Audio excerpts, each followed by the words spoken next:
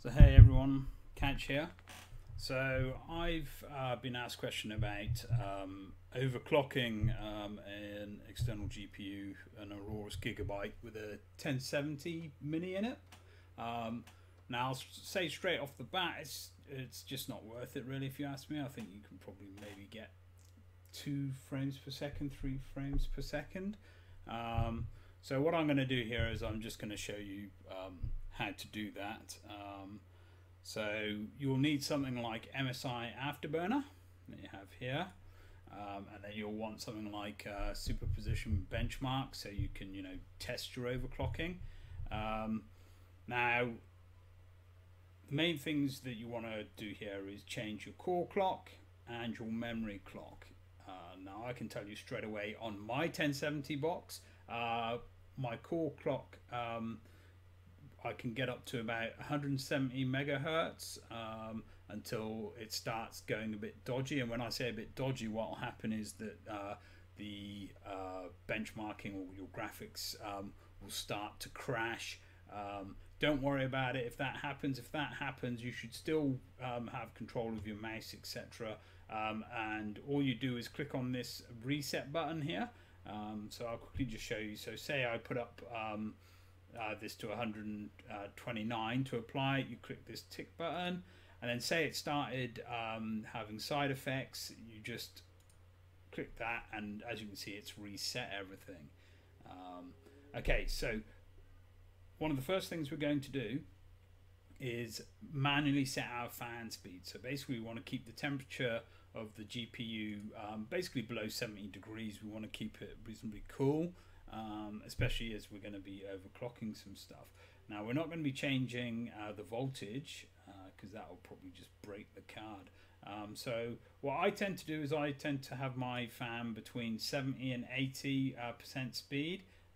So for this I'll put it at 75.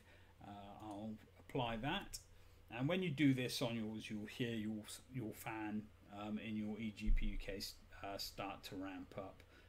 And we'll see a difference in a minute. Straight away you can see the temperature's already gone down to 40, and that will probably just keep on dropping.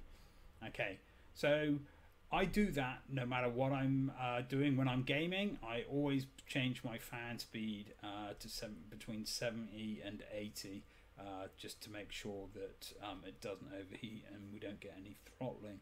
So the first thing we're going to do is we're going to run our Superposition Benchmark, and we'll just run it with the stock settings. So I've got here preset custom. I've got it set to 1080p because I don't want it to run in a full screen, so disabled that. So it's going to run in a window,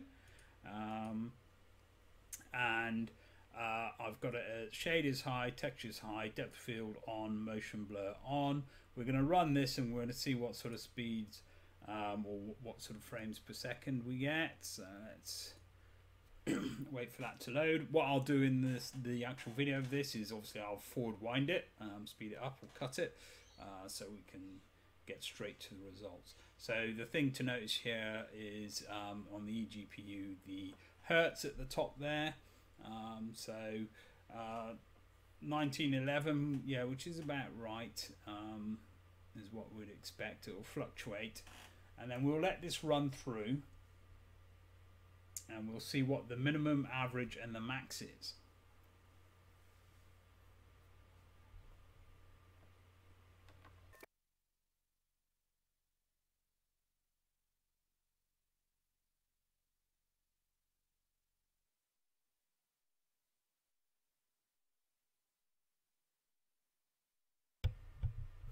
Okay, so there are our results running with our stock settings. Just bear with me while I just note those down. So we've got a minimum of 45.97, so 46.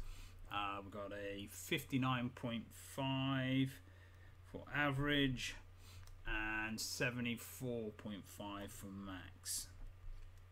Okay, so now let's do some overclocking. Alright, so like I said, the options available to us really are the core clock and the memory clock. Now, what you should do is do one at a time. So, for example, adjust your core clock, I would say, in groups of 20. So you'd do it up to 20, then 40, then 60, and then 80. And at each one, click apply, so the tick there, and run your benchmark. So what we're doing here is we're just trying to find at what point does our overclocking introduce artifacts or issues with our graphics card. I'm not going to step through every single one because it would just take too long, obviously. I've done this before, and I know for my external graphics card that my core clock limit is basically 170.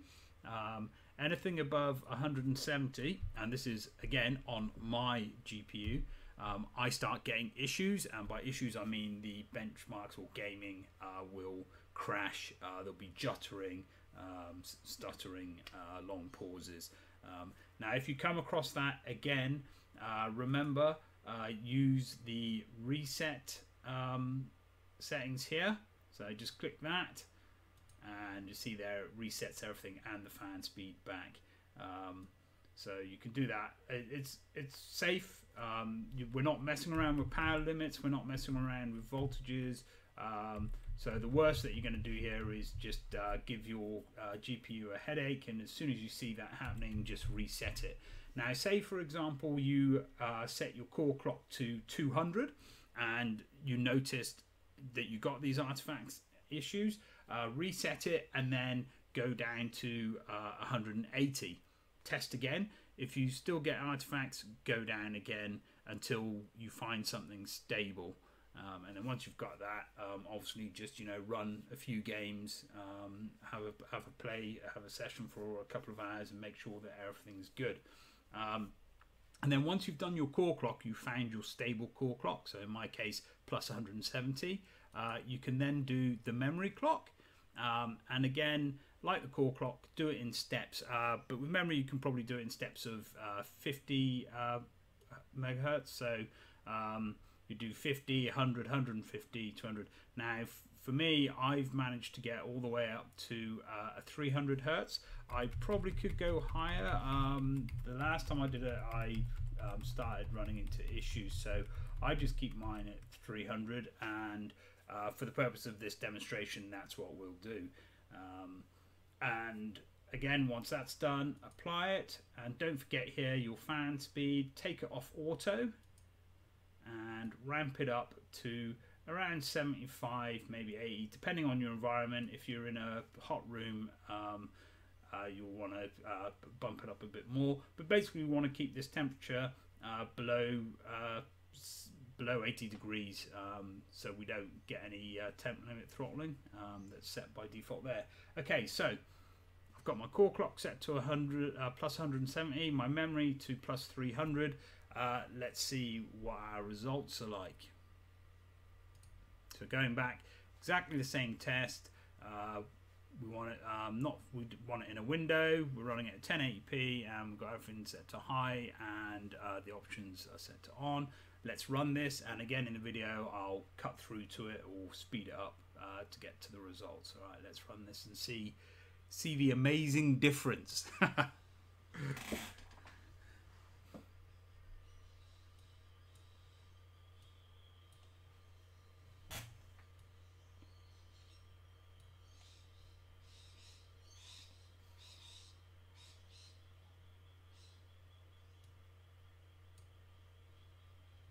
And note straight away, obviously we can see in the clock there for the GPU, it's gone up is by what we'd expect. And if you look in the actual benchmarking there, you've got the memory at 4303. Remember, this is DDR, so that's basically 8606 for the memory. So we know that our overclocking is applied. Okay, so let's see how well this does.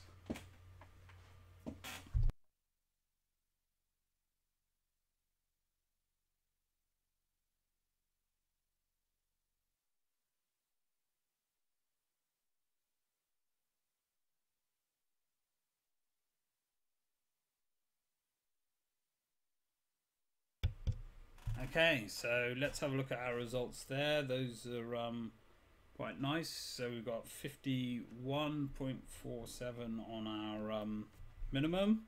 So that's a nice boost. So that's basically 6 frames per second on the minimum, and on the average we've got 62.6, which is 3 frames per second. So on the average, that's just not really that good, is it? And on the max, we then have 78.5, which is basically 4 frames per second. Yeah, so I mean, on the minimum there, you got 6 frames per second. If I ran that test again, it might be different, as with all these sort of things. But on the average there, 3 frames per second, 4 frames per second you've gained. Is that worth it? Is that what you really need? I don't know. My problem with this stuff is that the gains are so small that it's just not worth it. If you're scratching around for between 3 and 6 frames per second with overclocking, then I would suggest you've bought the wrong solution. I.e., you should buy a better graphics card, or you shouldn't be using an external GPU if it's that much of a concern to you. You'd be better off just toning down some of your graphics settings in your games, and then you'd be fine. Obviously for me, I like to game over 60 frames per second, or at 60 frames per second, because that's what my monitor outputs. So I find in my case that I can play most games at 60 frames per second with pretty decent graphics settings, and I'm happy with that. But anyway, you've seen there how to overclock. Give it a go if you want, but like I say, I personally just don't think it's worth it. But if you do it, let us know how you get on. And remember, it's very important, do it in incremental steps, okay? And if you manage to black screen your monitor, don't panic. Just switch your laptop on and off again, and unplug your eGPU, plug it back in, and it will all reset.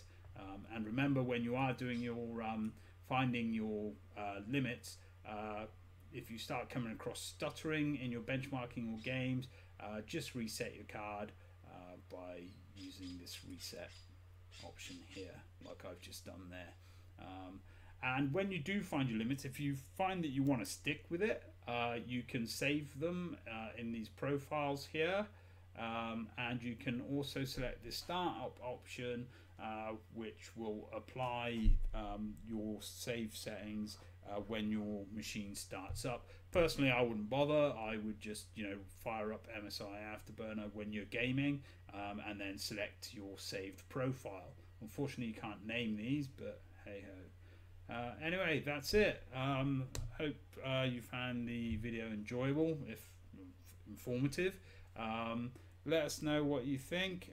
Give me a like, subscribe, and as always, thank you for watching, and take care, and I'll catch you next time. Cheers. Bye bye.